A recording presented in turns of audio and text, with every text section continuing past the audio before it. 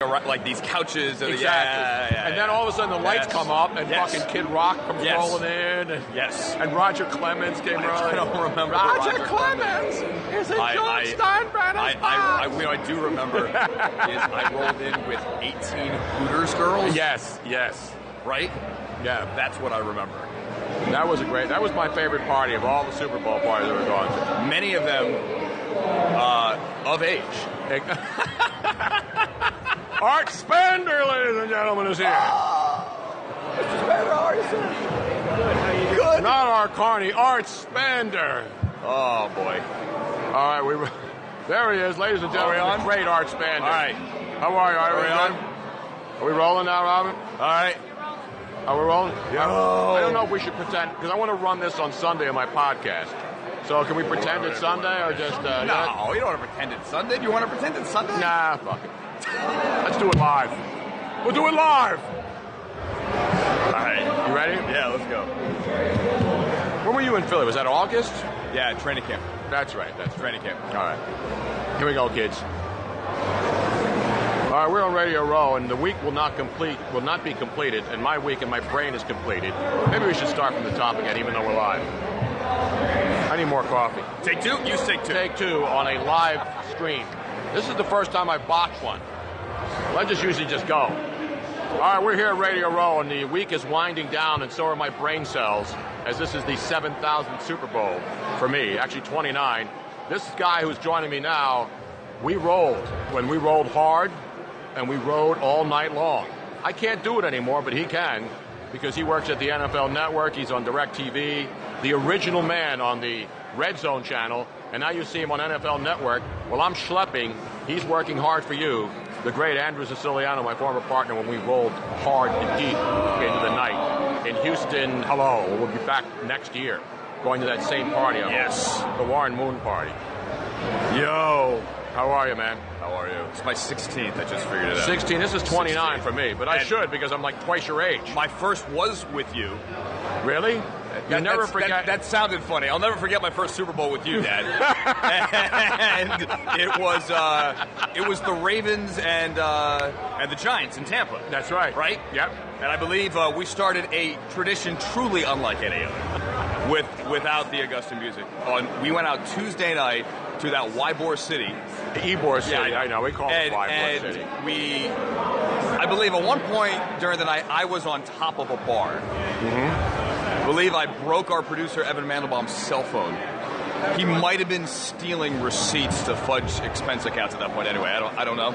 But all I remember is that the next morning, I had to pound on your door after someone pounded on my door to wake me up. Then I woke you up, and then we did the show, and I don't remember anything about the show whatsoever. I don't either. It was ridiculous. And then that was the tradition now that every Wednesday morning moving forward to the Super Bowl, we would do the show without sleeping and, let's just put it kindly, without recovering from the night before. And may still be under the effects of the night before. Exactly. No, that was a lot of fun. I don't know how we did. I mean, I'm older, but I don't know how we did those because we would be on the air till 9. Actually, on the East Coast, it was, what time were we on the East Coast? We were on at 8. The worst was San Diego. Yes, because we had to be on at 5 a.m. At 5, and there was, I think, one night we actually just went straight in. Exactly, but you know what's happening here now? For example, Boomer and Carton do their show. They're on, they would have to be on at 3 a.m. here. So they tape their shows during the day, and they say, screw it, we're not going to get up and do a show in an empty convention center at 3 a.m. So they get all their stuff and tape it in the afternoon. It's the right way to do it. I agree. Our morning show, our former morning show, NFL AM, shot in L.A. on for 6 in New York, 3 a.m. Correct. In L.A., and I would have to do that show every now and then. Our meeting would be at 1 a.m. Our rundown meeting at 1 a.m. Well, I could make that. See, that's easier 1 a.m. because you're not really going to sleep. Except you got to go to sleep if you're doing the show every day. You can't. No, you don't. Yeah, you sleep is over. Okay, try that for a week. It's one thing to try it for a week at the Super Bowl when you're out having a good time and seeing friends and partying. And remember, by the way, we do it for the people at home. That's right. Okay. We're not doing this for us. No. We're not partying. We're not doing it to try to pick up women and have people kiss babies and slap backs. We're not doing it for that at all. We do it for you. Working hard. Because they would not be able to do this if not for us. It's sharing the experience. Exactly. Right, I don't know where I was. But anyway, 3 a.m. shows, when you're doing it every day, it's, hey, we're not digging ditches. Let's stop complaining. Exactly. Now, last time I saw you was August. You were in Philly. We noshed a little bit. Yes. And training camp. Covering training camp, right? Yes. Now, you going to do that again? I have no idea. We did like 8 in 8 days. So I had a good time. Ended up in St. Louis to the Rams last, and then went home. That was fun. I just did the Senior Bowl and the East-West Shrine game. So actually back in Tampa, St. Pete. So that was like 12 days on the road, and now here. But again, no complaints. But this is, San Francisco. This is like my town. You know that. Well, you were big here too with me. I cannot tell you how many times this week, or I was up here for a Raider game in August. How many times in San Francisco I get stopped and people ask about the show. Oh, you know who asked about the show recently? Who? Interviewed Dirk Cutter. Dirk Cutter? Head coach of the Buccaneers. Exactly. He was at Arizona State, right? Exactly. When he got the job, the day they announced him. And then Cutter? I didn't even. Yeah. And as we were signing off, like after we pre-taped the interview, and we were talking afterwards, he said, "I used to listen to the show every day back in the day." Yeah, it's amazing how many people did. I mean, because I know we doing this all the time. We know a lot of these athletes. We don't need to have somebody go to the handler and say, "Hey, can you come over?" You are the athlete. I am You are the radio athlete. I go out and you do the same thing. When you on Radio Row, somebody tries to grab you, right, to sit you down. How many interviews have you done with radio stations? I haven't been here in this room much. It's only my second time. I came down here Wednesday to like 5 or 6, and then got out. Did you go on with Sioux Falls, South Dakota? I did not do I give back. Sioux See, Falls. I don't just do top 10 markets. Oh, I'm willing. Oh, I am not. Now, would you go on like a Syracuse radio station we're here? Would you go on with them? Absolutely. I went on with a Temple station here to There Get you Back go. Love. Oh, you're converting? No, not that Temple. Oh, you didn't go to Temple. Okay, University, yes. My fault.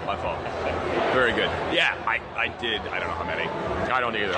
It's all. But but as we tape this on Friday, is that this is a you-know-what show by the time we get to Friday. Yes. Like Wednesday's still kind of quiet. Yeah, no, I was here Monday, and there was nobody. You could shoot a cannon through this place. Right. And there were actually guys outside with cannons. Not Marcus Cannon of the Patriots. No, that's great Marcus Cannon knowledge right there. Or Isaiah Cannon of the 76ers, the former good point guard, who's now just like the third-string point guard for the 76ers. The Sixers are still a team? Last check, they're still in the league. I had no idea. The Lakers are trying to surpass them for the tanking award for 2016. Feeling you. Exactly. I haven't seen Victor Brick here, though. I have not seen him. Have you smelled his hat? No. Okay, we love Victor Brick. Yes, we on do. AM 570 in Los Angeles, but his hat smells. How could he not be at Media Day with the circus that debacle has become? I don't know. There was there's that Nickelodeon kid, what's his name? The guy with the superhero costume. He was doing all the good ones. Well, I tell you, Rich, our friend Rich Eisen, did it the right way. Rich had JB Smoove. I love JB Smoove, yes. From Curb. But yesterday, he sent Snoopaloop to the pressers. I saw that, yeah. And obviously he asked Peyton about getting the discount for the Papa John's. But the reaction, because, you expect that stuff only on Monday, but to have it on Thursday, and it's just Snoop. I mean, got really good stuff. I interviewed who has probably the biggest impact at Media Day is comedian Greg Gass, the guy who was asking the Peyton Manning questions, and it had like 1 million YouTube hits because NFL Network called it the best of the media night interviews. And this guy had this great routine where he asked Peyton Manning questions that only he can answer, and the answer to every question was Omaha. And apparently it became so viral that and then he did a Adam Sandler off with Frank Caliendo, and that was pretty huge. I missed that. I got to go back and find that. You have to find it. Find the one of Media Day with Greg Gass is his name. He does a lot of voices on Family Guy, comedian, and a friend who started in the comedy business with our own Brody Stevens. Brody is my friend. Brody is your his friend. Twitter handle. I know. I think it's great. We're with Andrew Siciliano here. What's the matter, Robin? What's the matter? She's stealing your phone. Ask me to get on the... It's Craig, not Greg. Did I say Craig or Greg? I've heard it both ways. Craig Gass, G-A-S-S, and he does a Tom Arnold impersonation that is dead on. There's not much demand for Tom Arnold impersonators. I was going to say, does that pay the bills? No, he's great. He does He does a lot of great stuff. So the game's coming up. Yes. Do you know who's playing? You have to. You work at NFL Network. I do know it's the Browns and the Eagles. Exactly right. Who's the Browns coach now? Can you keep Hugh track? Jackson. Now, why don't you respond to my tweets whenever I take a cheap shot at the Cleveland Browns? What, like on Sundays? On Sundays, No, not during the NFL games when you're on NFL direct ticket, the Sunday ticket. I'm talking about like during the week. You'll tweet something out, and then I'll respond to you, and you completely ignore me. What the hell's up with that? Can we discuss? Let's discuss social media rules. Etiquette. Etiquette. Thank you. Rules of I don't engagement. use profanity. No. Let me finish. See, I used to prescribe to the theory, and I'm now getting away from it, that if you have someone's phone number, why would you ever tweet them? Right? That was what. But I just respond to your tweets as a joke to have fun. I get it. Now I have seen the error of my ways. And it wasn't you that I was giving the cold shoulder to. It was, you know that. It was a broader Twitter initiative of how I wanted to do it. Like years ago, I tweeted at a friend, he tweeted back, and then he called me. He's like, why are we just talking on the phone? Well, it wasn't something to me. It was just you put out a tweet, and then I respond to it with a joking reply, and then I figure that engages the masses. Alex Friedman, everybody, NFL Network PR. See, I have my back turned to the crowd behind me, though.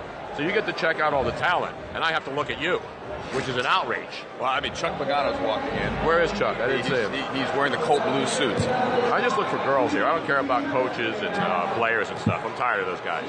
Well, then there is talent here as well. Yes, there is. Yes. All right, who do you like? Who do I like? Are you allowed to give a prediction? No, of course you work for the NFL Network? So no. I've been saying the whole time the Panthers, although I don't think it's the blowout that some people foresee. I do think it's a game of the fourth quarter.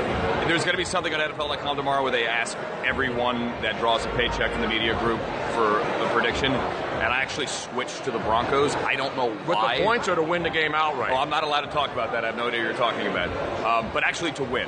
You think the Broncos can win? But now I'm almost, as you know, with everything in my life, mostly with women, I second guess everything. So I'm now second guessing my Broncos pick. But I can't see it being like 2 years ago because the defense is too good. Like Apollo Creed said, there ain't going to be no rematch. There ain't going to be no blowout. I don't think it's a blowout, and I legitimately think Denver has a shot at the end. And what a story it would be. Oh, absolutely. If he could ride off on the white horse like that. See, if I were in Vegas with our buddy John Novello at Wynn Las Vegas, I would place 2 bets. Not because I'm hedging. Well, it would be hedging. I think Carolina wins the game, so all this big money is on them outright in the money line bet, which is straight up, no points. And then, of course, Denver getting the points. So you can bet on Carolina to win the game straight up, and then bet on Denver with the points to keep it a close game and win both ways. That's the ultimate degenerate gambler, or just for entertainment purposes watching the game with their block pools at home, kind of a fun way to do it. And you're not in any way degenerate. No, I'm not. I don't actually gamble unless I'm in Vegas. I will not bet on the game. I'm having my own party. I'm not going to bet. We may do a block pool. Where you're having your own. I'm hosting my very first party, Super Bowl party in San Jose. Hello. You coming down? Maybe before. No, the party. I have to let you know because I have my own list. So there will be velvet ropes. There will be the big guy at the door, and nobody just getting into this party. What is that? Velvet? Velvet ropes. So you, Bill Romanowski, and Neil Smith, who obviously both played for the Denver Broncos and won Super Bowls, are the only 3 people I've talked to this week who think Denver's going to win this game outright. Again, I'm now second guessing my Friday flip-flop. Wait a minute, you just made the pick and now you're changing it already. I understand it. No, I'm torn. I don't know how they're going to win. I just legitimately think something tells me. I mean, go back to week 17. Okay, just think about. I can't think back that far. Okay, I'll try to do it for you. How, and I haven't slept, how crazy everything. So heading into week 17, if they won the game, they being Denver, there was a roadmap for them to potentially get to number 1 overall. Obviously, the Patriots lost, they blew it, the doors open, and bam, they're number 1 overall. But it was supposed to be Brock Osweiler. He got benched at halftime. Just think about, let's say they didn't bench him and they won the game. We're sitting here today talking about, wow, how crazy is it that Peyton Manning's going to be watching the Super Bowl? Exactly. And now we have this ridiculous narrative. Like the what if, Dave Damashek at NFL.com does he NFL? Like what if still do the baby making picks? His he kid does. is no longer a baby? Yes. I don't get that. Football baby? Tell Dave that football baby's no longer a damn baby. I will pass along your kind words about his child. Okay. He's a cute kid. But I find that rigged. I think the kid is tipped off. I don't think the kid actually makes the pick. Are you suggesting that Football Baby is a rigged bit on NFL.com? Suggesting that something on television is fake? Yes. Okay. And I'm not talking about a lot of the females that we see who are acting as reporters here. No, but the X-Files are back, so the truth is out there. Yes, it is. Yes. I think. So you change your pick again since you made your pick and then flip-flop? You're going to go back to the original pick before we're done here? No, I'm going to go with the Broncos. I don't know how or why, or I think something just tells me that on Monday we're flying out of here going, wow, how did that happen? And I don't know how it would happen. But they do have the #1 total defense in the National Football League for a reason. I will be saying that Monday no matter what happens. How did this happen? How did this all happen this week? I mean, it's generally speaking, you wake up, there's 250, there's 267 games, not including the preseason, regular season, postseason. And after game 267, I think most years you step back and go, how the hell did that happen? How do you know? Well, you know because you've done them all. Well, it's 256 in the regular season. That's easy. And there's 11 playoff games, 5-5-1. I hadn't figured that out. Well, there you go. That's because you sit there every Sunday afternoon watching every single game. Math. Yeah. And I once quite infamously screwed up my math on TV. Well, somebody was here yesterday and ripped you. Not ripped you, but Go said... ahead. Rip away. No, Nate Lundy. Nate Lundy, our buddy Nate Lundy said that he caught you slipping once on doing a highlight, and instead of you called someone Nate Lundy. Did I? Yes. And who was the player? What other Lundy would there? Ryan Lindley? No, not Ryan Lindley. There was a player named Lundley. And you called it because and you slip. You know, it happens when you're doing live stuff. It happens when you do it live. You're showing that looks fantastic. Somebody London. What are you showing Andrew pictures of, Robin? Oh, the women that are going to be at the party, at my Super Bowl party. I mean, you're giving me reason to show up, clearly. Exactly. Yes. I may be able to get you on the list if you make a decision and don't waffle on your prediction. Not Mike Waffle. No. Rams assistant Mike Waffle. What was the one I screwed up recently? I'm not trying to go through your screw-ups. I'm just saying Nate Lundy told me that you said Nate Lundy. We got a lot of names in our heads. And said somebody else named Lundy. I said Carson Wentz went to Boise State instead of North Dakota State last week. That one angered me. Did people get angry and tweet you and say, oh, everyone in North Dakota got fired up? Exactly. They got... That's why we can't make mistakes. That's why this is a flawless segment. There are no errors. No. You can go back and go over this, and you will find not one actual statistical or factual error has been uttered. No, we've never been wrong. It's like Johnny Bench and Kryla. No runs, no drips, no errors. Right? Remember that one? Absolutely. I don't know how you remember that one, but I do. When I was a kid, I think that's how I first knew who Johnny Bench was. Exactly. He's the guy selling me spray paint. And Andrew's now being shown a picture of Playmates. Okay. I don't think he needs any more incentive to want to come to my party. They're attractive. Go to my website. And you know what? They also seem friendly. They're very friendly. Yes. They were friendly the other night when I met them. Very friendly. That was only on Monday night in San Jose. So imagine Super Bowl Sunday. Do you know the way there, though? Absolutely, I know the way to San Jose. Thank you very much. Ladies and gentlemen. We're like a bad lounge act. We really are. Andrew Siciliano, as you can tell, it's Friday. We are both mentally not physically, but mentally shocked at this particular time. Loopy, Snoopaloopa, all of that. Loopy Fiasco, by the way, who was not here this week at the Super Bowl. All right, your best Super Bowl was what? Wow, I don't remember now. I don't remember the games anymore. I just remember the parties. And I don't remember, we talked about that. Houston, they're going back to Houston next year. And people think Houston and Detroit, they couldn't have been great Super Bowl cities because it's Houston and Detroit. Right. The best times I've had in all the Super Bowls, all these great places, San Diego, Tampa. San Diego was good. San Diego was good, but the parties in Houston and Detroit, remarkably excellent. I remember those. And you and I were there, and in Tampa we went to a couple parties. Tampa was good. We did the windows to the walls back in the day when that was high. Detroit snowed all week. Remember? Yes. But I had a massive yellow Hummer that I was driving around town. Do you remember that? Yes. Because we had a deal with Hummer. With that was like the official sponsor. And so it was bright yellow. Not there's anything wrong with it. It's like your tie today you're wearing today. Yeah, that's kind of a green. I know. And you know what the best part of that, Detroit? That was the Vivid party with the 3 floors up. Oh, boy. And then we were up on the top row, and we were getting women in. And all the players were calling us, asking us to get them in. to that vivid party. All right, well, we'll do the reporter question. How does that make you feel? Well, when players are calling me to get into parties, that's pretty cool. That's pretty cool. That's why he's Andrew Siciliano. That's why he's on the NFL Network, and he's on Sunday Ticket on DirecTV, and he gets to go to the DirecTV parties, and I don't. Good to see you, man. I wasn't invited, man. It was Dave Matthews' book last night. Was there any marijuana in the air? Oh, that's what that was. That's what that was. Have you ever been anywhere near a Dave Matthews concert? I believe that was like my 35th or 40th or something. I had to count them up. Wow. I hadn't been in like 5 years, to be honest with you.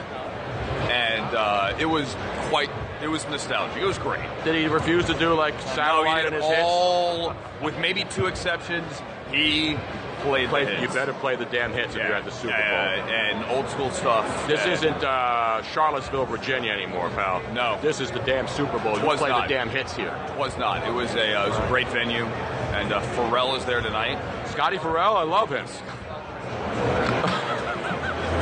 He's going to be talking hockey, right, till midnight. Will he be playing heavy metal in the background? He'll be gargling gravel and talking hockey till midnight. And then tomorrow is the Red Hot Chili Peppers. And what party is that? The ESPN party? DirecTV's doing 3 straight nights of fiestas. Beautiful. Well, I'm sorry I'm going to miss them. I'll be in Sonoma. Fiesta. I'll be in Sonoma getting I'll be drinking myself dead with red wine in Sonoma on Saturday, the only day off.